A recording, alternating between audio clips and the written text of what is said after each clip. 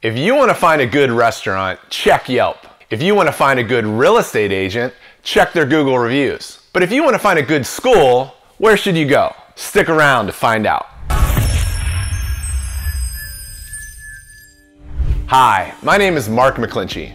Before I became a real estate agent, I was a school principal for over a decade, so the topic of school quality is a very familiar one. Every parent I have ever met wants to send their child to a good school. But what makes a good school? How we define and measure a good school is what I want to spend some time trying to unpack today. As much as people want to believe in pure meritocracy with objective measurements, how we casually refer to good schools and bad schools is also deeply ingrained with perception, privilege, racial bias, and socioeconomic status. So let's try to establish a baseline about what most people want in a good school.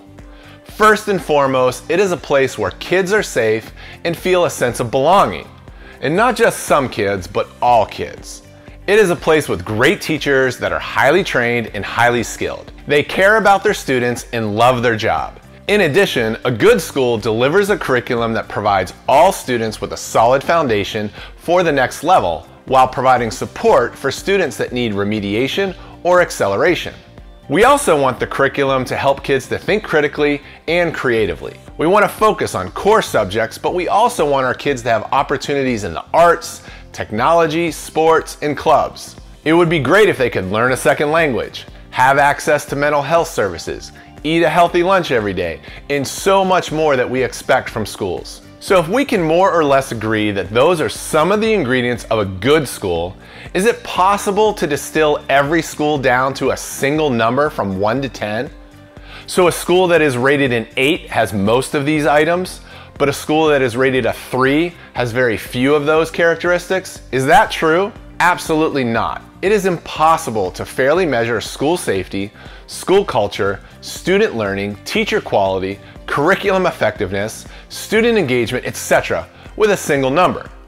But when you look up a house for sale on Zillow, Redfin, Compass, or Realtor.com, they all use a single number from 0 to 10 that is provided by GreatSchools.org. When I look up the schools my kids have attended, they range from 4 to 9. And I can honestly say that the school rated a 4 was an excellent school, amazing teachers, quality curriculum, and a school my kids enjoyed attending. In addition, each of my kids experienced those schools in very different ways. They had different teachers, different classmates, and of course, each of my kids have different needs and interests. So to only look for schools above a 7, for example, is a flawed and potentially misguided exercise. I am not a psychometrician, nor do I completely know every detail of the methodology used by GreatSchools.org or any of the other online school rating systems like Niche or SchoolDigger, but I do know the main data point for their entire rating system is based on state standardized test scores. GreatSchools.org attempts to look beyond achievement scores by looking at student progress or growth. They also add in an equity rating for how well a school serves the academic development of disadvantaged student groups. But again, almost entirely based on standardized test scores in math and reading for grades 3 to 8. Most of the ratings are highly correlated with demographics. Affluent school districts have high scores, and less affluent districts have low scores. I don't have a solution to how you build a better school rating system, but as a former educator, I'm incredibly skeptical of relying on a single number to determine which communities you might want to buy a home in.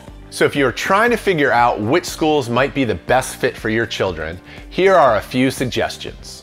The first step is to check out the school district website. Look for information about the curriculum, school safety, and the student supports they offer. Check to see if they have any information specifically for prospective residents. Shout out to Fox Chapel School District for offering this type of information. After you check out the district website, go to the individual school website. You can often find messages from the principal, individual teacher pages, and perhaps copies of recent parent newsletters. You can learn about the school culture based on the information they share on their websites. While you might find a few online reviews left by parents or students, I have found most of these one-off reviews to be fairly negative and not an accurate reflection of the school. If you are able to get access to current parents or students, or even former parents and students, through a community Facebook group, or through a personal connection like your real estate agent, it's a great opportunity to ask questions about their experiences, what they like, what they don't like, and changes they would like to see. My third suggestion is to ask for a tour of the school. You will likely find that some schools and principals will be very accommodating to this request, but many schools might not allow you this opportunity, which might be a sign of how accommodating they would be in the future. If you are able to tour the school, pay close attention to the walls, the displays. Are they focused on holidays, rules, student work? And does it feel safe and welcoming for children? Inside the classrooms, how are the desks organized? What is on the board? Other clues and messages you can pick up about the priorities at that school. And my final recommendation is to set up a phone call or a meeting with the principal. Again, when you introduce yourself as a prospective parent considering a move to the area and the principal makes time to have a conversation with you, then that fact alone is a good sign. If the principal or the district does not allow this kind of meeting, it should probably make you wonder why. If you're able to meet with the principal, here is a list of questions you might want to ask. What distinguishes this school from other schools in the area? How do you support a student's strengths and weaknesses?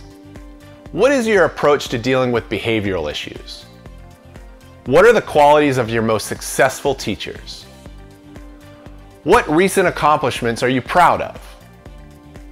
What improvements would you like to see?